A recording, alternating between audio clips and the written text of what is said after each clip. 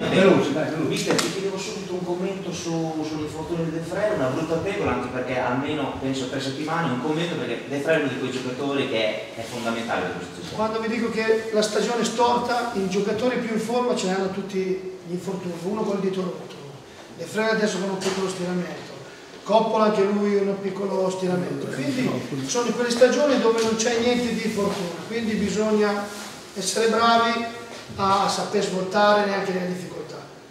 De Frel è un giocatore che per 3 settimane mancherà, se non di più, e quindi 3 settimane? Sì, 3 o 4, quindi bisogna essere bravi a sapere reggere queste botte. Sono le stagioni nate male, sotto la cattiva stella, e quindi tutto quello che stiamo facendo è veramente di una cosa molto importante.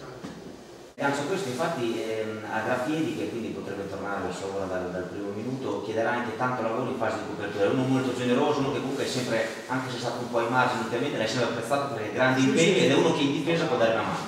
È che immagini a Varese ha giocato mezz'ora, certo. Poi ha avuto un infortunio, ha avuto una brutta... È un giocatore che è scoccato il suo momento, sicuramente giocherà, lunedì giocherà, e quindi l'allenatore deve percepire i momenti di quando uno sta bene, e in questo momento Graffiedi gli aveva dato dei segnali importanti, quindi si è conquistato il posto per lui. Rimanendo sul Crotone, da quello che hai provato oggi, ti aspetti magari, come dicevi, 7 giocatori nostri, tutti magari giù, e i 3 davanti che devono ripartire in velocità. Sì, loro hanno una caratteristica, che giocano a calcio, nel senso che gli piace molto tenere la palla, partire da dietro, ha dato questa mentalità qui l'allenatore, quindi è stato molto bravo. Mi sembra che sia una squadra che tiene spesso il possesso di palla sempre superiore alle squadre avversarie, specialmente in casa. E quindi mi aspetto che i terzini vengano, che le mezzale si buttano, e quindi dobbiamo essere bravi a reggere l'ultimo, come abbiamo fatto oggi in allenamento, che abbiamo provato, reggere l'ultimo di 8-9 persone per poi ripartire in velocità con i 3 giocatori che abbiamo là davanti.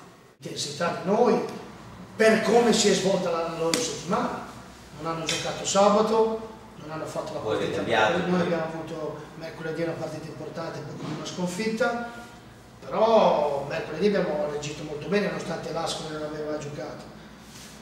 Quindi sono fiducioso su questo. È chiaro che ho detto ai ragazzi che bisogna portare via un risultato importante, perché ci permette di vivere con più di serenità. Perché gliel'ho detto oggi, vedete, al di là degli assetti ci sono delle stagioni dove tutto ti va storto, e questa è una di quelle annate.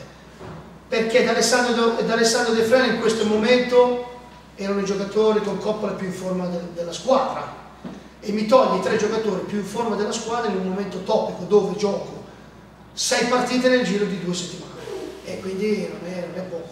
Quindi vuol dire che sono quelle stagioni nate sotto una cattiva stella, o c'è qualcuno che ci vuole male, quindi dobbiamo essere bravi. Guardando ai singoli, Gabionetto ovviamente, poi un paio di giocatori che ti piacciono di questo Crotone, che ha 4-5 elementi là dalla cintola in su molto forti. Giocatori di una squadra che tutti gli anni ha fatto bene, quindi Gabionetta è l'emblema, ma vogliamo dimenticare Eramo, Gallardo, Ciano, Khalil, Abruzzese, Tutti.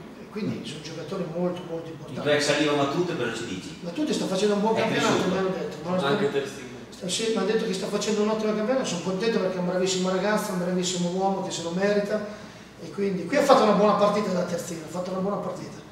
Ultimamente ho visto che l'ha riproposto mezzala, quindi sta facendo bene, sono contento perché se lo merita. Chiaro che noi dobbiamo andare là a fare risultati. Troveremo un ambiente difficile perché vorranno fare anche loro, togliersi sicuramente dalla zona calda più possibile, quindi noi uguali.